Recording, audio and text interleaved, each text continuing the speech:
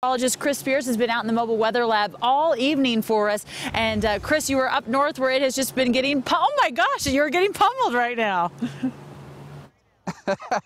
I have an update to that Fort Collins snow total for you, Lauren. In fact, let's do this right here.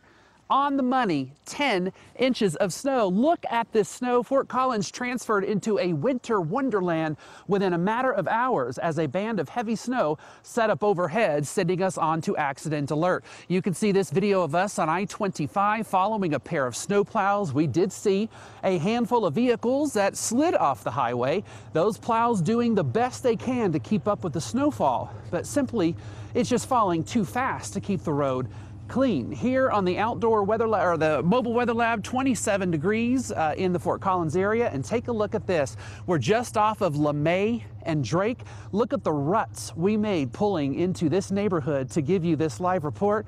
And Jim and Karen, what is so fascinating to me, it will snow all night long. We have a lot more to go here in northern Colorado. The Weather Service calling this potentially historic for Fort Collins. Chris, thanks so much, sir.